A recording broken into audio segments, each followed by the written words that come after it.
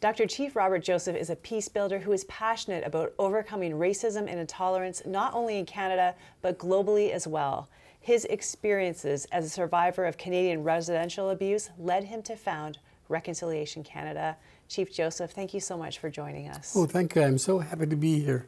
Unfortunately, many Canadians really don't know a lot about the history of residential school abuse, despite the Truth and Reconciliation Commission. I think it's coming, but some people are still unaware. Would you mind just sharing a little bit about what that experience was like for you? Yeah, I got to the residential school when I was 6. I was just turning 7, but I was little and I spoke this language, Kwakwala, and I'm one of the last fluent speakers now because they didn't allow us to live or speak that language in school. But I got to this strange place with strange people running it who would be my guardians for the next little while. And there was so much abuse in the first year, so much physical abuse, strappings, being dragged around by the ear, sexual abuse that shouldn't happen to little boys happened all in that first year.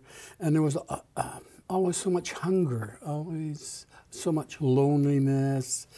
And it was the very last place that a child should be brought up in. And we were always undernourished. And when we were thinking we were going to be educated, there were no real classrooms that were conducive to learning.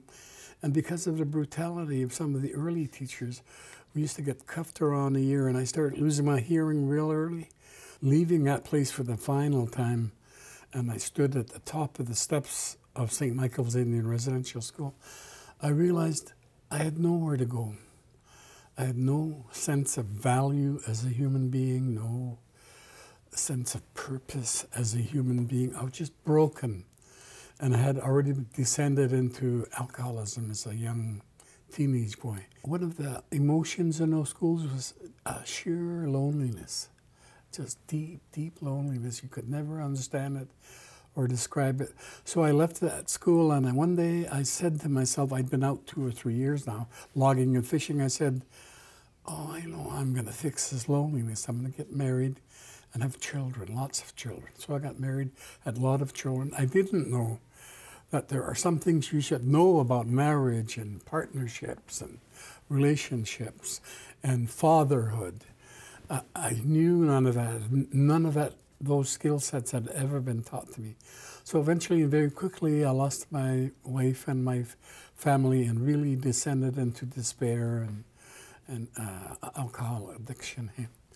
And one day I had this epiphany on a boat. And it was really, I'm going to make it real short, but the story on the epiphany is that I came to a place in my life that I absolutely gave up. And I cried and I wept and I said, God help me.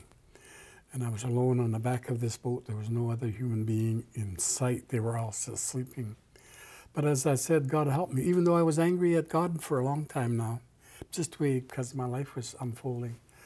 When I said, God, help me, I started to see through my tears, and I could see the ocean. It was so beautiful and powerful and green and coral and had energy flashing through it. And I saw the other side of the channel. I saw the forest, lush and green, and lightning bolts going through that. As I gazed to the heavens, I heard this voice say to me, in spite of what you've done to yourself, I love you, and you're part of all of this.